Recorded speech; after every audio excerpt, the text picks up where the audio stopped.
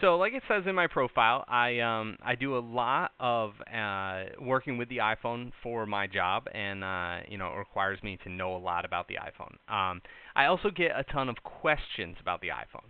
So basically, what I want to show you today is you'll notice that my iPhone is on the screen here. Now, it's it's a little hard to see what I'm doing. It's just this is the easiest way to show it to you.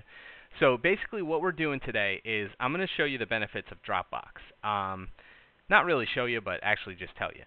Dropbox basically, as you can see to the right here, it's a file structure on your computer, and you can scroll through these files here, pull up anything that comes up.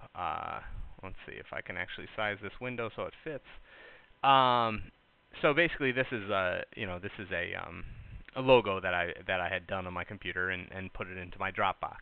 It's for a client, and that client can see that photo if I email it to them, things like that. Now, if I have my iPad or my iPhone and I'm going out to visit a client, I can actually show them using Dropbox without ever having to like email it to yourself and put it in weird formats and all that. And we can simply do that by just going to the same location that we just found it in on the Dropbox and pulling it up on the phone. Um, I'm not sure how my animation is going to work. Oh, it's just going to put it sideways. All right. Well, anyway, we'll put it back to normal here. So basically, we can pull up anything in here. You can even see I got my resume. But basically, any logos we can pull up on both the phone and the computer. It's as easy as that, really. And Dropbox can really work for somebody who needs a file structure on their iPhone and has a ton of files that they need, immediate access to. So I just wanted to really show that to you. It works just like a folder on your computer and just like a folder on your iPhone.